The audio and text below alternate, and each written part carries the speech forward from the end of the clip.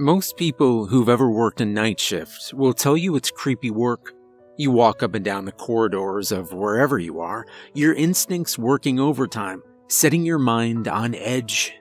We're hardwired to fear the night, a time of helplessness, a time in which we slide down the food chain, our bodies craving rest, our senses ill-equipped to cope with the dark.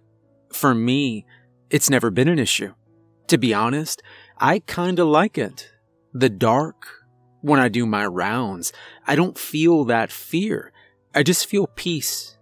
When I walk the halls at night, I don't have to deal with people rushing around or jabbering nonsense. No extra responsibilities or requests.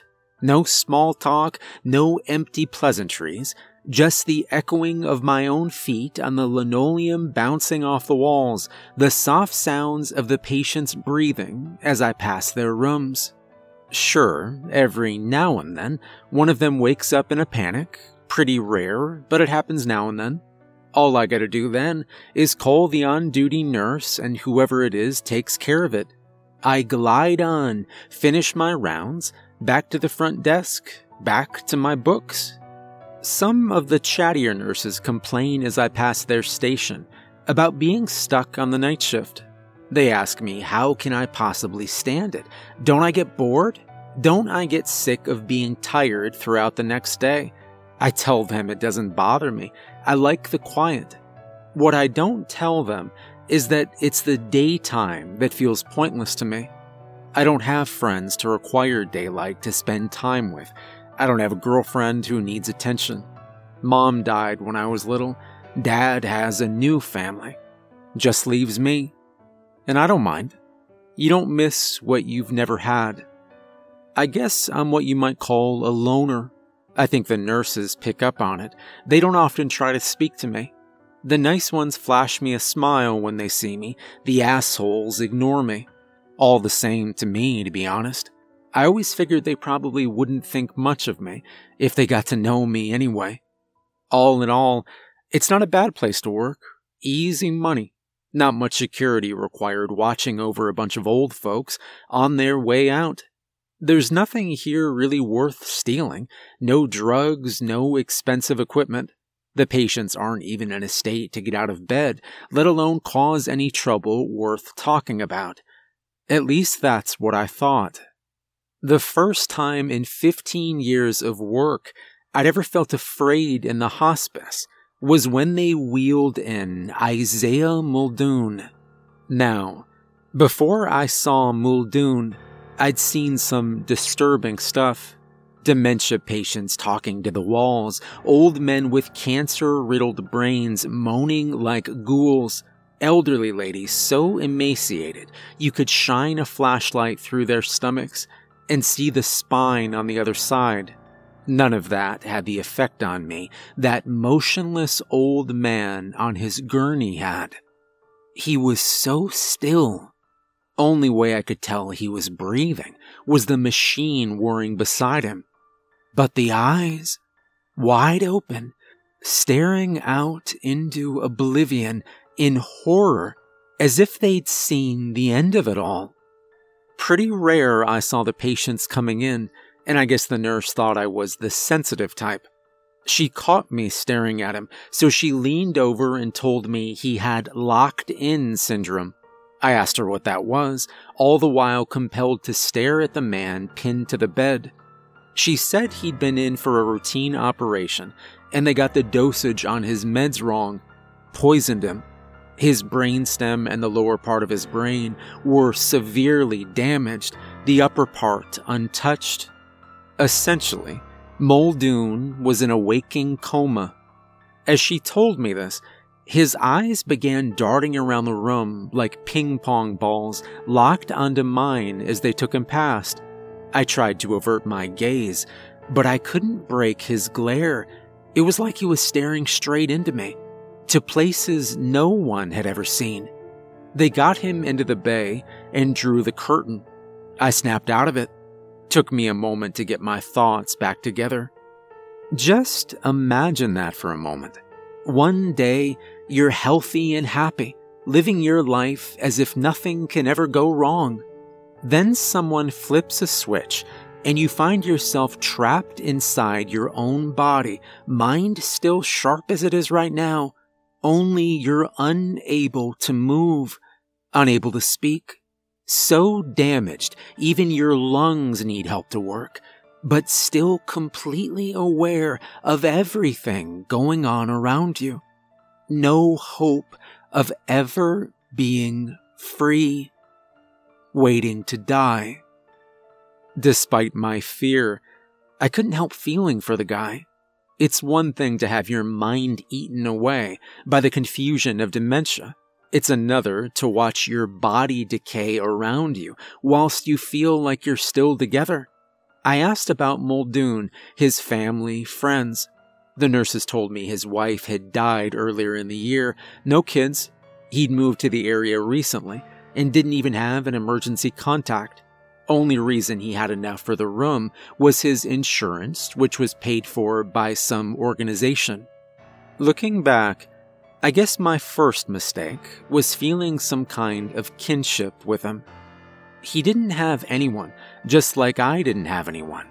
Plus, with him being in his state, I knew I wouldn't have to make small talk with him or listen to any yammering, so I figured what could it hurt if I went into his room and talked to him when I was passing. It felt kind of strange talking to anyone like that, opening a conversation. I wasn't used to it. At first I spoke about the weather, sports, the news, instantly despising myself each time I felt myself drifting into petty conversation, aborting and cursing myself as I continued my rounds. But every time I passed, he was there waiting. A captive audience, if you will. I started talking to him about the books I was reading. I'm a big Murakami fan, so I told him that. Described the plot of the novel I was reading by the author. Told him what I thought of it, and what I thought was going to happen. I'd keep him up to date each night I passed, and soon got on to more personal topics. I told Muldoon about my family, how my dad was distant, and my mom was dead, how no one really liked me, but that I didn't mind. I told him about my life and my dream to one day write a novel, how I slept alone and ate alone, how I really had no one. All the while during these conversations, Muldoon would fix me with his stare. It was hypnotic. I felt like I was pouring myself into him, a trickle opening into a torrent, until he would release me, and I could go back to my rounds.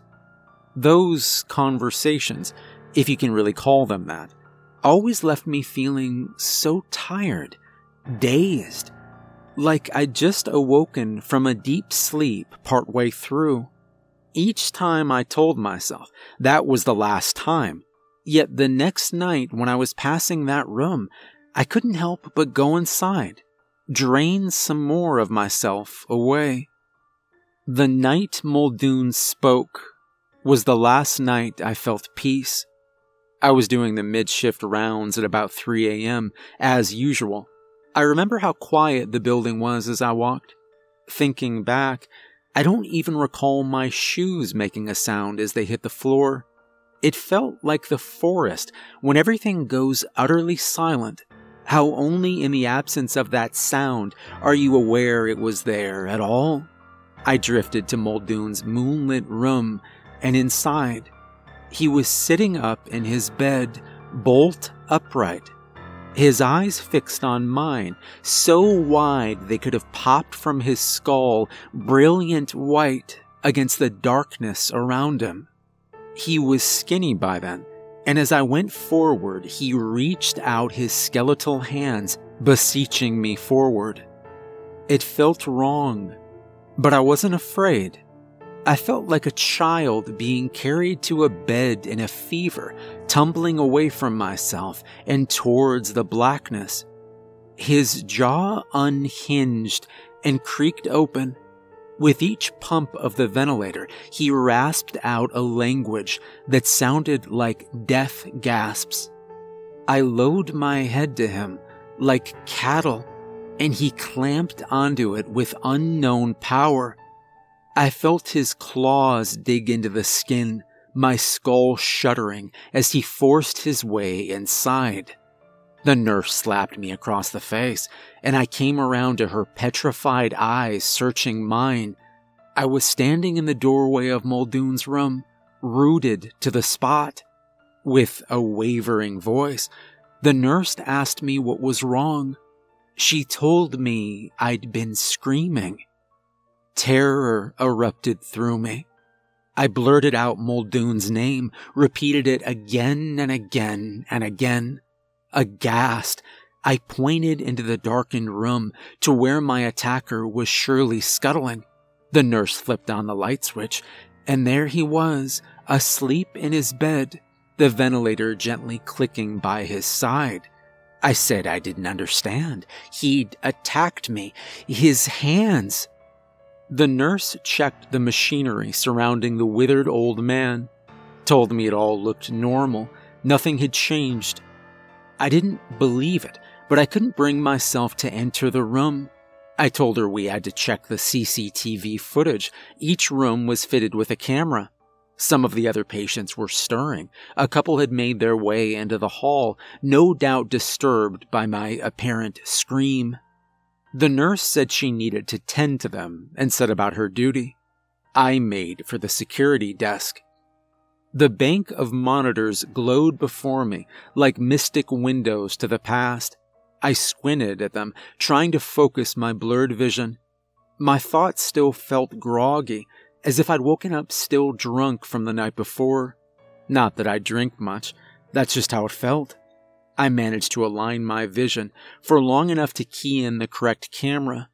My heart lurched as the sleeping old man manifested on the screen. I rewound the footage until I saw myself and the nurse in the doorway. Kept going. As the timestamp sped backwards, a static version of me remained pinned to the spot in the doorway, staring into the room like some kind of jittery creep. By the time I saw myself reverse away from the room, 12 minutes of video had passed. The attack had felt over in a flash. Thoughts fogging over again, I pressed play and watched myself stroll up to the doorway and pull up to look inside. Then I just stood there, barely moving a muscle, but not looking especially strange. Just standing there, taking note of the old man on the bed. At the 11-minute, 34-second mark, the man on the screen burst into life, nearly shocked me off my chair. He just started screaming, face contorted unlike I'd ever seen myself before. The nurse came into view, and I paused the tape. It had felt so real, but it was impossible. Had I had an aneurysm? Was there a tumor the size of a golf ball in my brain, fixing to send me into one of these beds I've been walking past for all these years? Nausea crept up my throat, and I closed my eyes tight. Should probably get one of these doctors to take a look at me tomorrow, I figured. As the acid receded back down my esophagus and the urge to vomit passed, my head began to clear. I decided to check the other camera, the one looking into the room. I flipped over to the correct channel, and the old man in the bed appeared on screen, rewound to the time I'd arrived at his room. Hit play. Instantly, it hit me. The eyes, glowing in the night, fixed wide on the doorway where I stood out of shot. A shiver crept down my spine as I watched Muldoon, unmoving in that blackness, his eyes never blinking. The timestamp showed I'd started screaming. The eyes flicked closed. I spent the rest of my shift sitting at the security desk. My thoughts felt cloudy, distant. All I wanted was to go home and sleep. The first light of dawn came. My shift ended without further incident. I made the automatic commute back to my apartment, climbed the stairs, collapsed into bed, and shut my eyes in the hopes that a good rest was all I needed to shake off the strangeness of last night. As I drifted off, it all felt like a half-remembered dream, or like something that had happened to someone else at some other time. Tendrils reached out from the depths and dragged me into sleep. My eyes flicked open. I was laying in a bed which wasn't my own in a strange room. I felt uncomfortable, but somehow numb. I glanced around, trying to get my bearings. There was the rhythmic sound of machinery beside my head. The place was utterly still, gray, thin cobwebs hanging about the place. A layer of filth covered everything, making the modern furniture look ancient. I attempted to sit up to get a better look, but my muscles wouldn't obey. I willed movement with all my might, but nothing, not even a twitch. I was pinned under some great weight, unable to muster so much as a wiggle of my toe. I realized where I was. It was his bed, Muldoon's. But why was I here? I'd already finished my shift.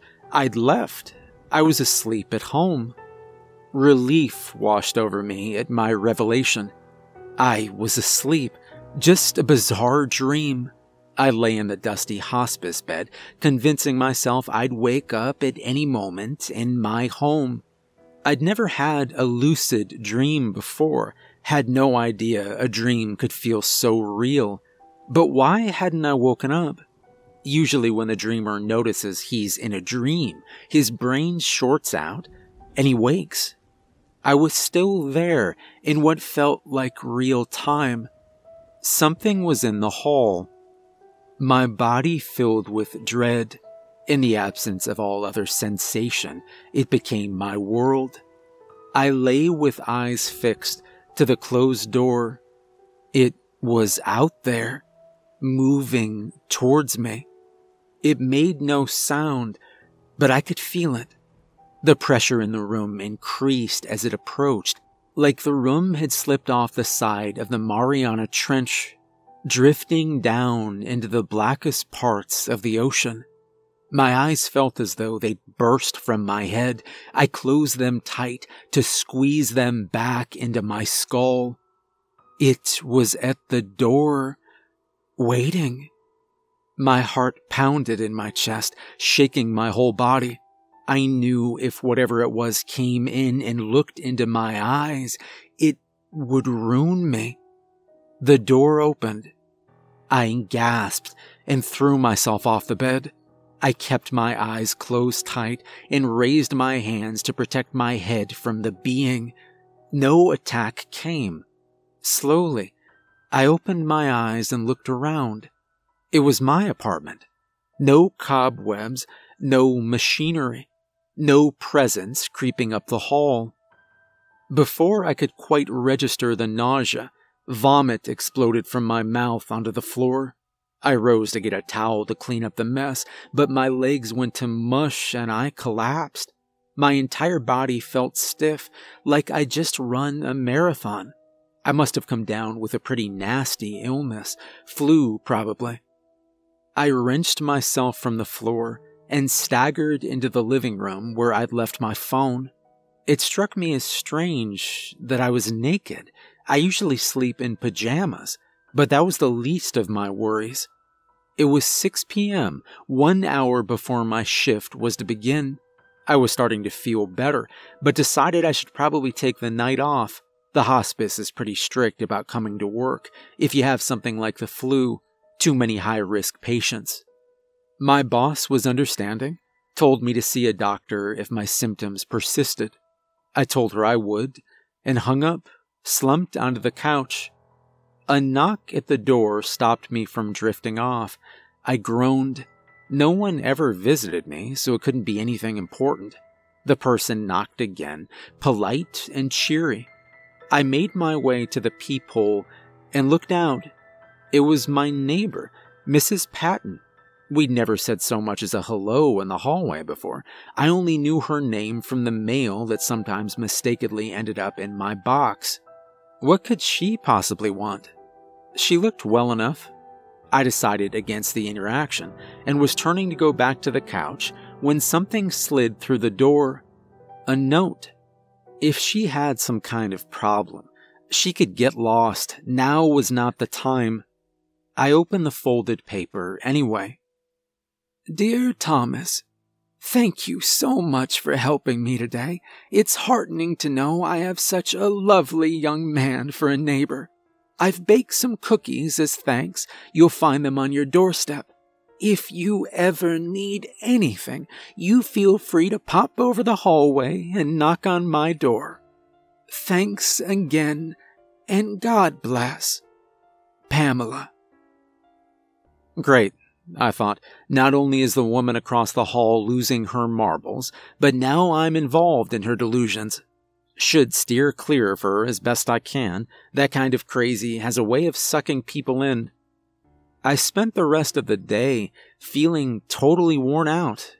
Though, to be honest, it didn't change how I spent the day compared to most of my other days off. I lounged around the apartment, too tired for video games, watching the same series on Netflix I'd already seen countless times before. I tried to force myself to write a little of my latest novel idea, but as usual, I couldn't find the willpower and just went to the fridge instead. Frozen pizza for dinner again. Spaced out, I barely even noticed as my conscience started to drift, lulled off gently by the chatter of fake lovers on the TV. I closed my eyes just for a moment. I batted my eyes open. Must have dozed off. The room was dark around me, but smelled dank, rotten. Gradually, my vision adjusted to the gloom. My heart sank. I was back in the hospice bed, pinned to it by my own body. The room had changed. Black mold covered everything, seething out from behind the furniture and up the walls. Air thick with spores was pumped into my feeble lungs with each click of the machine beside me. I wanted to cough, to clear my throat, but even that was impossible. I tried to wrench myself from the dream, to will myself out of it, but I couldn't. The machine's clicks intensified. My heart pounded with the quickening rhythm. It was coming. The spores in the air whirled around me with each step outside in the hall. I could hear it now. Each step, a thump of some great mass slamming into the ground.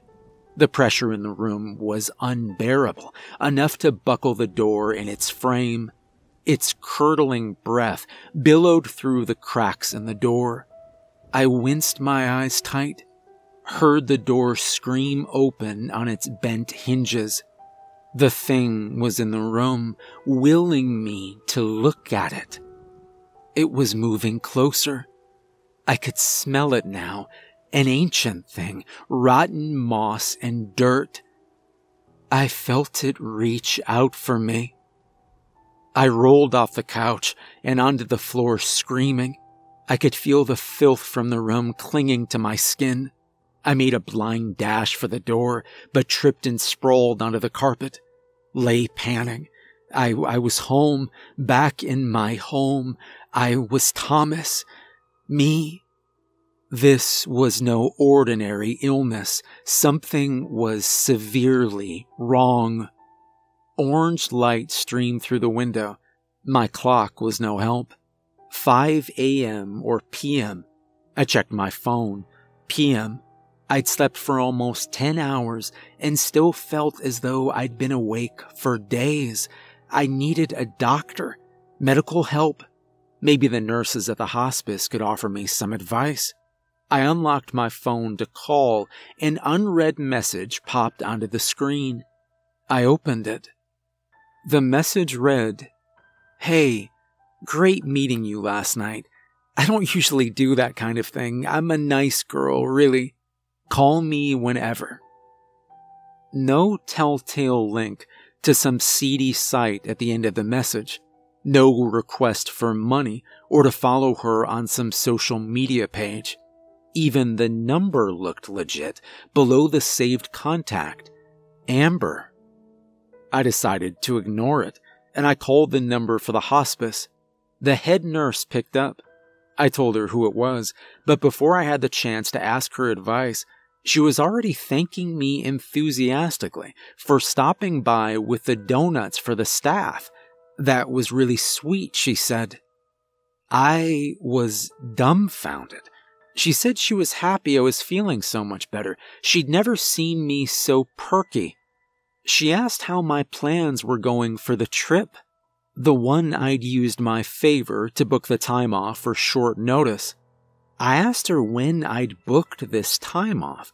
She told me 3 days ago. But wasn't that Sunday? No, she said. Today is Saturday. I dropped the phone. That meant 3 days had passed since I'd fallen asleep on the couch.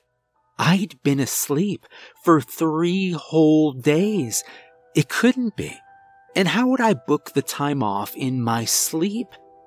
I could hear her asking for me from the floor. I picked up the phone, made an excuse, and hung up. My head was swimming, or rather sinking. My body felt totally used up. I could have fallen back to sleep right then and there. The only thing keeping my eyes open was the dread pulsing around my body with each heartbeat. I had to find answers. There had to be some kind of clue, some link to what was happening. I remembered the message on my phone. I called Amber. I asked her who she was. There was a pause on the other side. She asked me what I meant. I demanded to know how we met. Amber told me I was getting weird. I ignored her and demanded again. She called me a creep, said she guessed she'd been wrong about me, and hung up. I never was much good with women.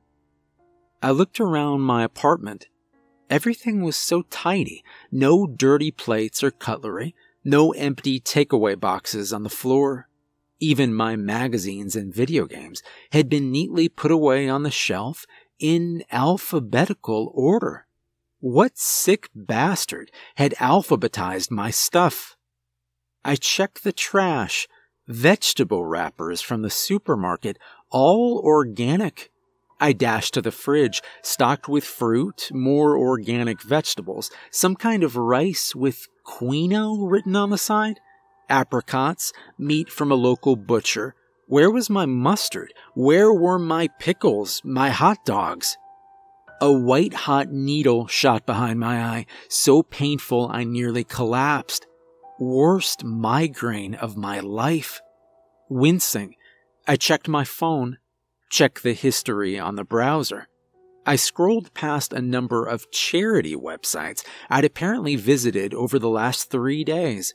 First time for everything, I suppose. There had to be something I was missing. I checked the files. There was one recording, playme.mp3. I opened it. My blood froze as my own voice rang through the tinny speaker. It was me, and yet not. The same pitch and accent, yet somehow more languid, calm. Hello, Thomas. Don't be startled. I know this all must be very distressing for you. For that, I apologize. It is not my intention to frighten you, but vessels rarely offer as much resistance as you have. You should be proud. I'll admit, you're not a prime candidate, but needs must. My current vessel is damaged beyond repair, and I must transition soon. Unfortunately for you, amongst the staff and the hospice, your existence is least worthy. You've squandered your chance at finding meaning on this earth, and if you look within yourself, you know this will never change. That is not my doing. It is your own. Sadly, This is the state of most vessels, doomed to be used up and shriveled away without finding any purpose at all. A drop in the ocean, as they say. I want to make the world a better place, Thomas. I want to make something of your vessel. Give it to me. Give in. Rest. Make it easy on yourself, as you always have, and know that you'll be loved, adored by all. They will build statues of you and praise your name. Give yourself to me, Thomas. Sleep. At that, a guttural chanting began emanating from the speaker. Instinctively, I hurled the phone into the wall, shattering it into silence. I stood for a moment, exhaustion pulling my eyelids down, adrenaline holding them open. Something was coming up the stairs. That smell, decay and ancient dirt, thudding down the hall.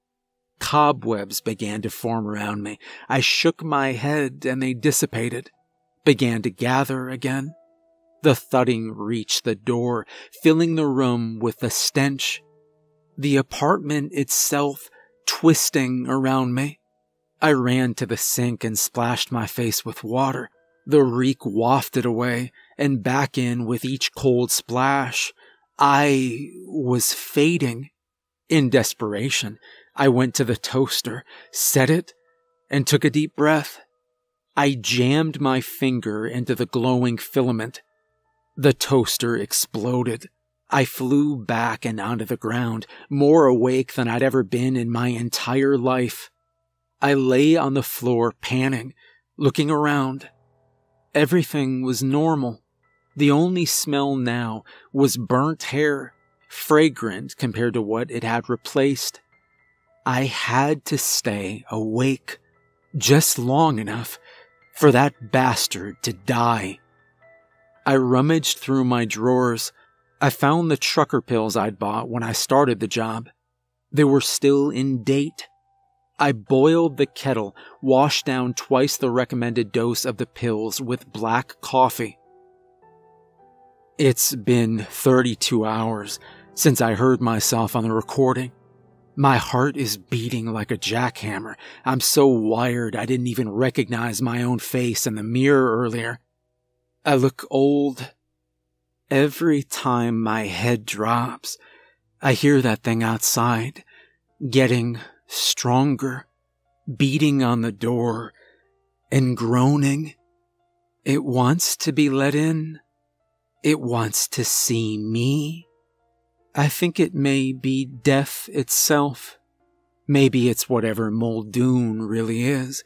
I don't know. Right now I'm doing anything I can to stay awake, to stop myself drifting off. That's why I'm writing this all out. Not even sure if anyone will believe me if they read it. What else can I do? Call the cops? Yeah, right. I've considered going to the hospice and killing Muldoon myself, but even when that thing in the hall is keeping quiet, I know it's out there. I can feel it. It wants me to leave the apartment. It wants me to go to it. By the time anyone reads this, I'll either be me or I'll be gone. Not sure how much longer I can hold out. The cobwebs are covering everything now, and when the thing outside groans, it sounds fierce, angry. At least I can still move my arms and legs. I think I'll watch some more TV, take the last of my trucker pills, maybe another cold shower. I wish I'd written that novel. Heck, it might have even been pretty good.